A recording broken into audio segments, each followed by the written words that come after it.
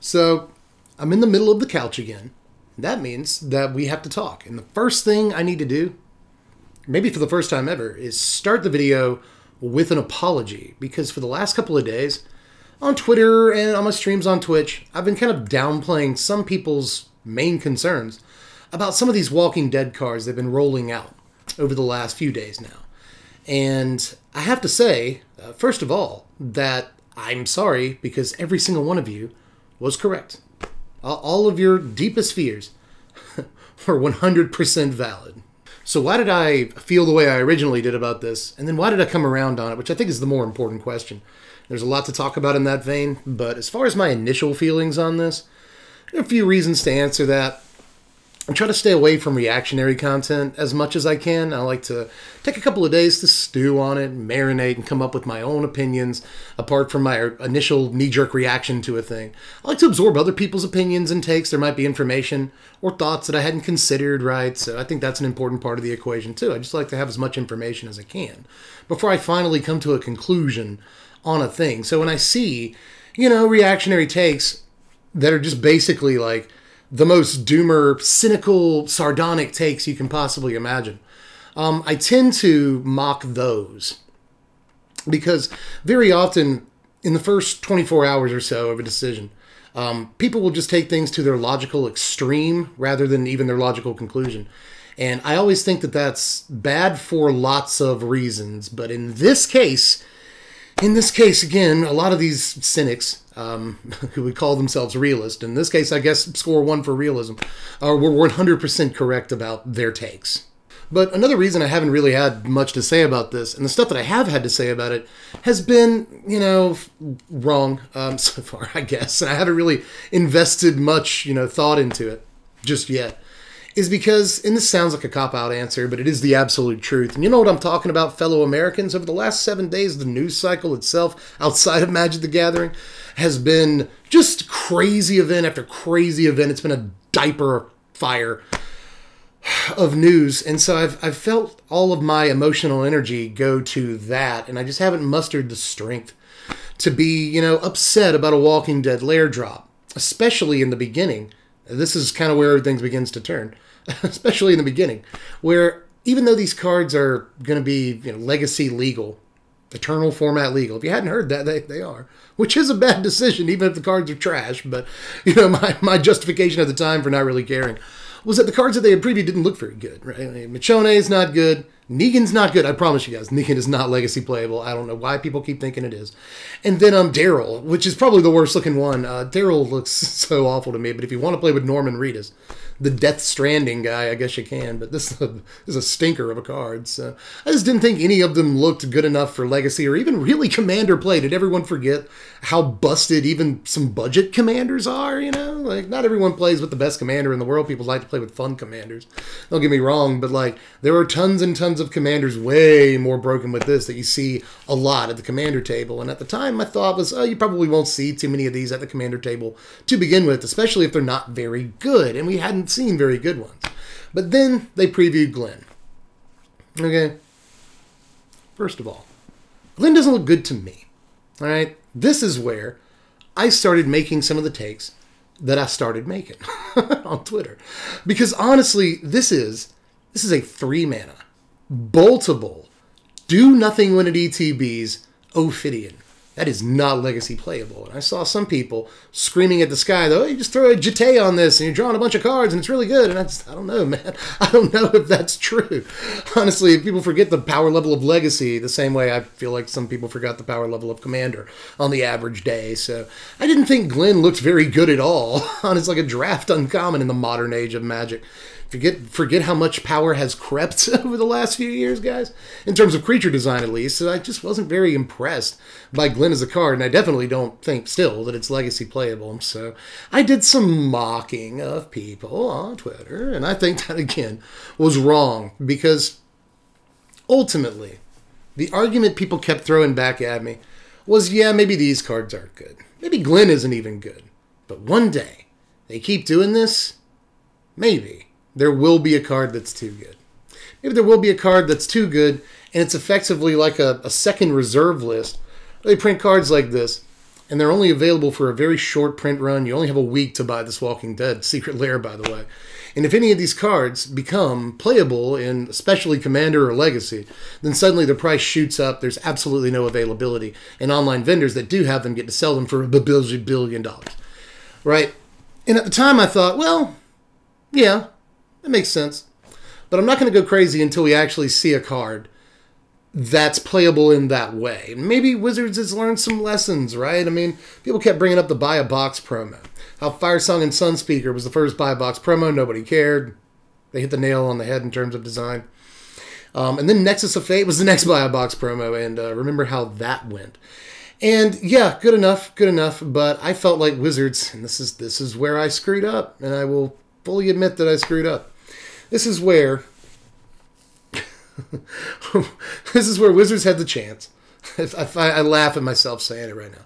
Wizards had the chance to learn a lesson. Let's see, from Nexus of Fate. And at the time I thought they did. Right? but it turns out that we're not even going to have to wait until like the next time they do a Secret Lair with Legacy legal IP, Commander legal IP. Or the next time, or the time after that, or the time after that. We're not going to have to wait 2 years for a Secret Lair drop with an extremely Legacy playable card to come out. Or Commander card, for that matter. It turns out it's just in this set. You know, earlier today, way earlier today as I record this, they released Rick. A magic card named Rick. It's ridiculous. Anyway, they released Rick. And Rick is very Commander playable. Very Commander playable. Now, I don't think that this is Legacy playable or anything, and I will really poop myself. I wish YouTube would let me say stuff and still monetize videos. But I would need a change of underpants.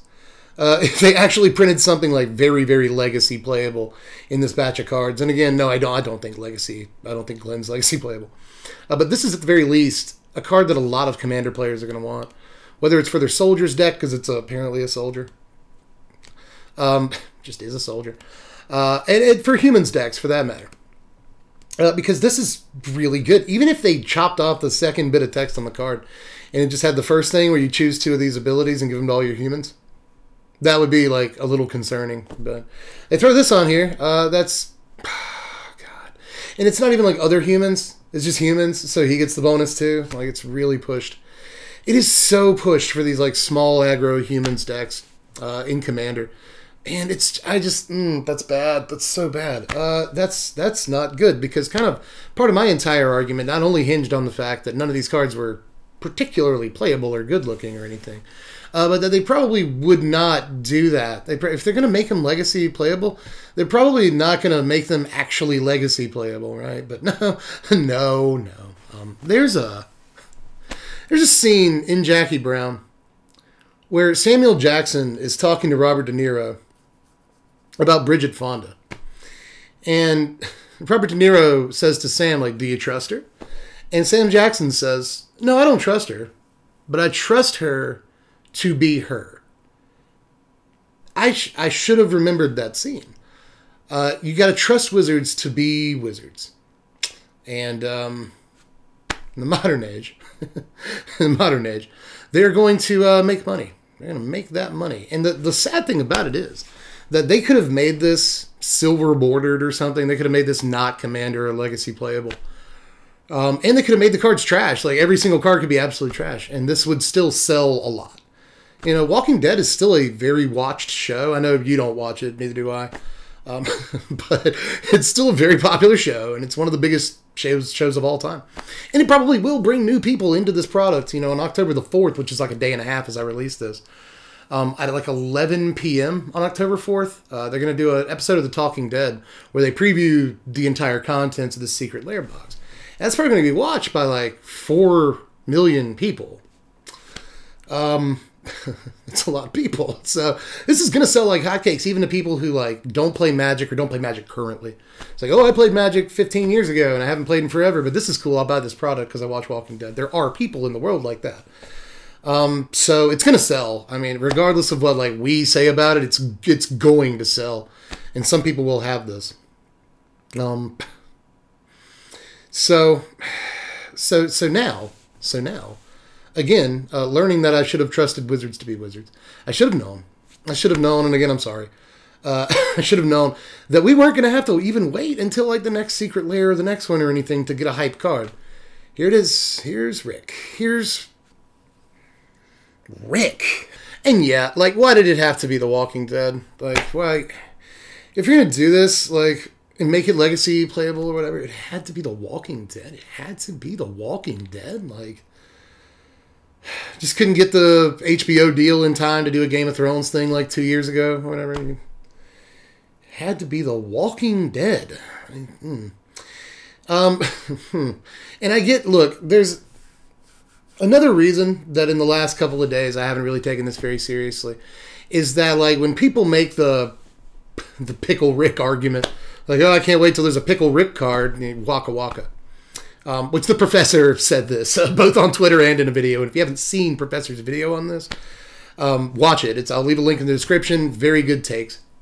Some information I hadn't considered before, like how hard it is for foreign markets to get this, and even some of the foreign markets that can get this, how expensive it is for them after shipping and handling and all that. It's distributing fees.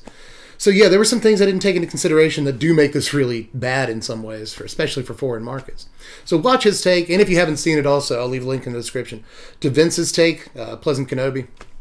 If you haven't seen his takes, really good video he put together on that, discussing the Lathni Dragon and Mana Crypt and sort of the history of cards like this. Good video, although at some point I think he says that zombies aren't a good fit for Magic, and he says it unironically, and like, who ever heard of zombies in Magic? But for the most part, these are both very, very good videos with a lot of interesting information in them. So check those videos out. And it turns out that a lot of the concerns they raise in those videos have, again, absolutely come true. I think just with the reveal of this Rick card, but there's other stuff. There's other stuff that made me come around on this. Specifically, Aaron Forsyth and another member of the design team, was it Mike Hagen? Maybe that's his name. I apologize for forgetting your name if you're watching this video. I doubt it. But in any case, they did an interview with SCG where both of them said in various ways that they're looking to do this crossover IP more often. You know, Aaron Forsyth hopes that they can do it more often. Hagen basically said the same thing. So something they're looking to do in the future, especially considering they know it's going to sell, man. It's going to sell like hotcakes. And to that end, I'm not sure, because like there are a lot of people, that myself included, that would not mind seeing certain IPs on the commander table. And like your commander group can ban these if they want to. I know the Commander Rules Committee decided not to ban these cards, which look, I want to say it's a bad decision, but that's my personal feelings, because like I don't want to face Rick Grimes on the commander table, but like, is that a good enough reason to keep them out? In the end, I'm not actually sure, and I think that the actual announcement, if you read through it from the Commander Rules Committee, makes some very good points as to why they didn't ban these cards. But at the end of the day, I still think they probably should have, and I can't help but feel that way. But again, it's all personal feelings. Like, I wouldn't want to face Rick Grimes in the commander table, but I wouldn't mind facing... Jeez, there are some things... You know, I made this joke on Twitter, but I'm very serious. Like, if they did like a Squaresoft series and they made a card for Frog from Chrono Trigger, I would actually be like kind of excited. I would actually kind of like fangirl out about that. So, you know, I mean, and that's kind of one of the points the Commander Rules Committee made. I think that bullet point number 2 in their decision was that, you know, there's a lot of people that want to see their favorite IP in Magic, right? The thing is, I think you can do that. I think you can do that by making the cards silver bordered, or you give them skins, right? This is something everyone's already suggested. You do the same thing you did with the Godzilla cards, where one part of the card, or one side of it, or whatever, is a Godzilla card, you know, or it's a whatever Sailor Moon card. I've seen people suggest that, and I would honestly, I'd be down for that, because my wife would be into it. My wife might actually play Magic if there was a Sailor Moon secret lair. And I've been trying to get my wife to play Magic for 11 years, so that would actually be kind of sweet. But anyway, that's kind of the point I'm trying to make, is that there's a lot of people who would maybe get into this, you know, game for the first time if it would cross over with certain IPs, but you don't have to make them legal in Commander. You don't have to make them legal in Legacy or whatever. It just seems silly to me. You can just make them silver bordered. And then like, or skins or whatever, and then casual players, which is, I still think the majority of Magic players, just play on weekends on the kitchen table or with their loved ones or whatever. Like you play Magic with your kids, you play Magic with your spouse, or with your roommates, you know, classmates, whatever. Friends. Keep going. Just at your card shop. But a lot of Magic play is still casual. And if casual groups decide, you know, hey, we like this IP, so we're going to include this. You can play with these cards, but you can't play with this other IP or whatever. That's up to them. And that seems perfectly fine. The same thing, like the Commander Rules Committee cannot ban or ban anything they want to, but it's really up to your Commander play group what is or is not banned. And I think a lot of Commander play groups are going to end up banning these Walking Dead cards. Just as sort of a house rules, we used to call it, kind of thing. And I think that's fine. That's totally fine, right? The problem is, like, if you play Commander on like MTGO, and then suddenly you have to play against like Mega Man every game or something. You have to play. It's like, man, it's my third game against Sonic the Hedgehog as their commander. Which, I mean, again, do I hate that? Yeah, I kind of would hate. I kind of would hate that actually. So, but again, I think it's all up to personal feeling on that one. You know, what IP do you want in the game? What IP don't you want in the game? Should we just shut it all out? If we shut it all out, then does that mean there can't be a Dungeons and Dragons set? Or does that match up with the existing IP well enough already to where we can do a Dungeons and Dragons thing? Especially considering Wizards owns both properties, so it makes a little bit more sense. There's a lot of considerations. Like, should they do? My answer is absolutely not. You can see I don't usually go rubbing my head so much in a video. There's a lot going through my head, though. But should they do like a Harry Potter crossover with Strixhaven later this year? You know, the wink, wink, nudge, nudge Magic School expansion that they announced for later on in the year? No, absolutely. Don't do it. Do not do a Harry Potter crossover with that. But I bet they will. I bet they will. I bet. God, don't do it. Please don't do that. But again, like, that's personal feelings, right? Like, that's personal feelings, you know? Like, that's just me not wanting to have to see Harry Potter in a game of Magic. But, you know, like, I guess if they did skins, like, God, if they did the Godzilla thing, but with Harry Potter cards and on Arena, like, you actually had to play against, like, Ron Weasley. Ah, God, that would be bad. But, like, that's the personal feelings. There'd be so many people who are into Harry Potter that would be really down with that and would open up the game to a whole new audience. And I'm always down for expanding the game's audience. I always think more Magic players is a good thing, but, like, I do think how you get there matters, man. But at the same time, like, Wizards wants to make as much money as they can, right? That's their company, it's for their shareholders, and God, I hate that takes so much. It just absolves a company of all ethical responsibility, but there is the question of how unethical this actually is, right? Just because a bunch of people hate it, does it make it unethical? Like, this is a real question, you know? That's an interesting question to ask yourself. But I think enough Magic players hate this that they really need to reverse direction. And, like, these secret lairs aren't printed until all the orders are filled out. Until all the orders are in and they stop taking orders. Then they print the secret lair. So they have time to fix this.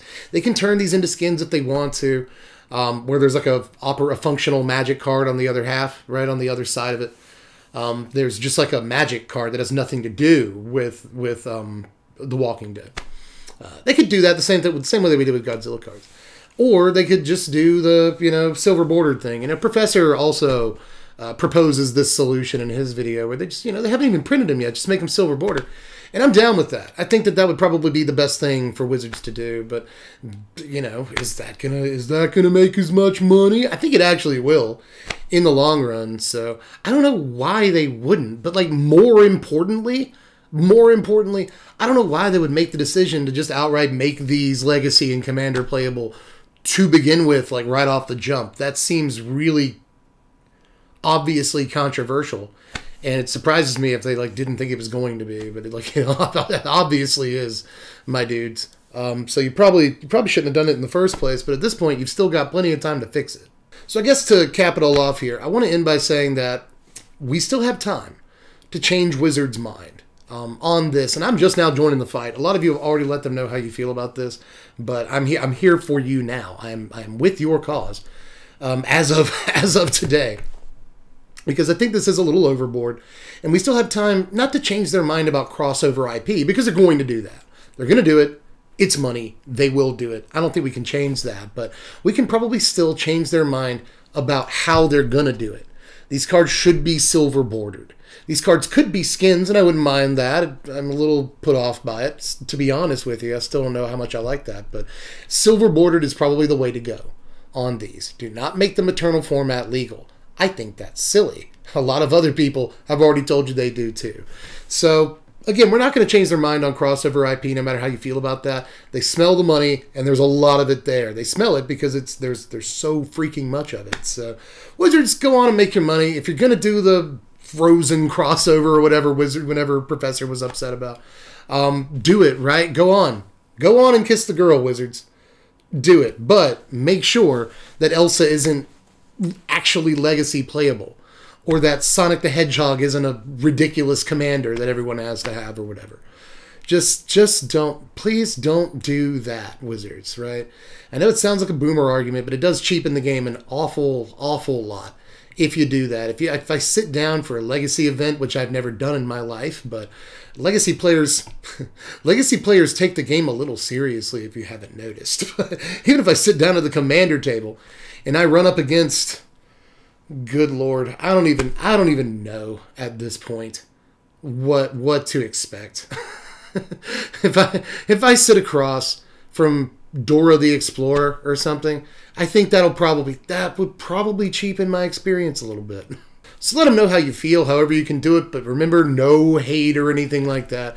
To let them know how you feel, you don't have to hate. It doesn't have to be like an acidic, poisonous, vile thing that you spew at them.